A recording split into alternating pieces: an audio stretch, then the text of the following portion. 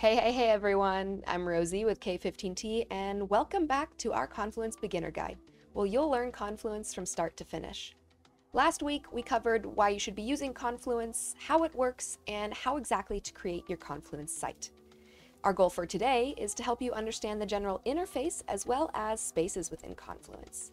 After watching this video, you should feel confident in navigating throughout your site, and you should also feel confident in what a space is and how exactly to create one. So let's begin by jumping right back to where we left off last time. So here we are again. This is your overview, which we'll refer to as your dashboard overview. It's like your home of Confluence. There's already some content here, as you can see, which is just Confluence helping you out. So up top here, you have your navigation bar, which will always be visible. Here on the left, you have your 9-dot menu that lets you quickly jump to other Atlassian sites or products such as Atlas, Jira, or Bitbucket.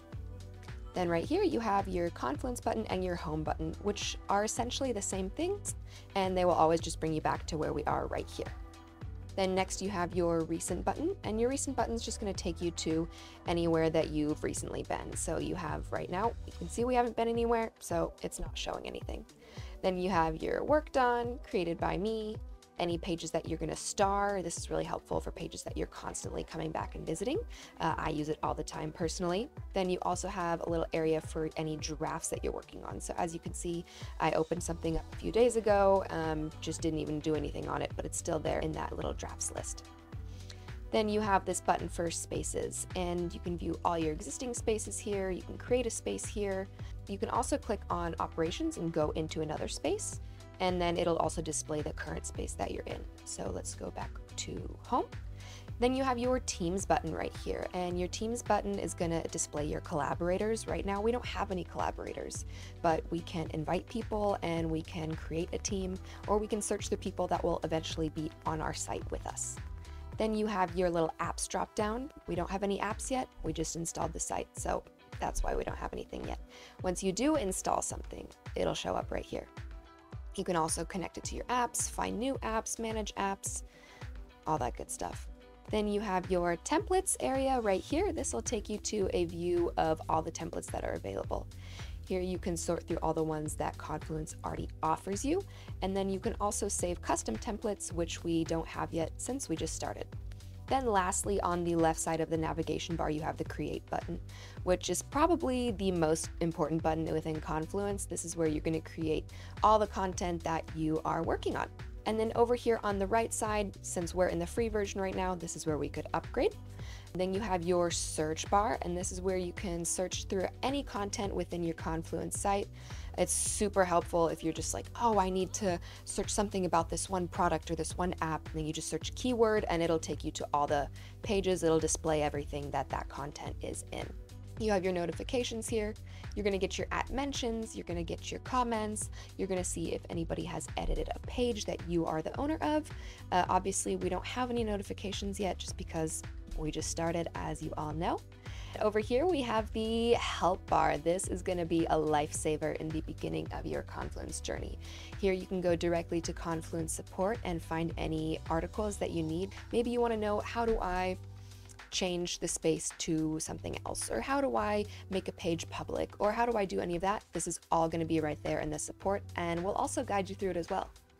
Then you can go down. Our favorite part of the help button right here is going to be this keyboard shortcuts. And this will show you all the little shortcuts that are going to save you time when creating and just using it in your daily workflow.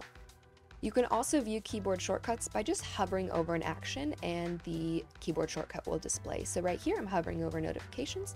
It's saying, oh, just press G and N simultaneously, and it'll show you that. Or for the search bar, you just press the / and you're already searching. Then over here you have the Confluence administration button. This button, you're just going to see if you are the admin of a space. So I'm the admin of this one. Otherwise, you're just going to see over here, you'll have your profile and your account drop down menu. This is where you can, manage your account, set your light theme, dark theme, set your profile picture, all of that good stuff. Here on the left, you have your sidebar, and when you're in the dashboard overview, like we are now, it will display the options for you to view your recent pages, view your starred items, your drafts, and your tasks. Further down here, you'll see your list of spaces. In the previous video, we learned that spaces are virtual containers to organize your content pieces such as pages, blogs, whiteboards, and smart links. We'd recommend using one space per team, per product, or per department, and so on. You can create as many spaces as you need. So let's go ahead and create a space. We see here this list of pre-existing spaces, but now it's time to add more spaces to align with our needs. For example, I want to have a space exactly for product documentation. So you can create a space by hitting the little plus button right here, or we can go up to the part in the navigation bar and click Create a Space. Then once you're here, Confluence is going to go ahead and suggest some templates that might help you out. And since I want to create a space for product documentation, I'll go ahead and start with this template. Then hit Next, and we'll choose an icon to represent whatever we'd like for that space. I'll go ahead and click this one right here. No reason behind it. You could also upload an image, totally up to you. Then to name your space, I'm going to go ahead and just type Clever App. You can have two spaces with the same name, however, we don't recommend it. It'll just get more confusing down the road.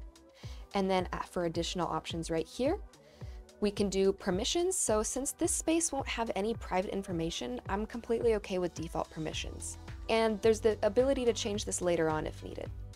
Then there's this section right here to identify this space with a space key.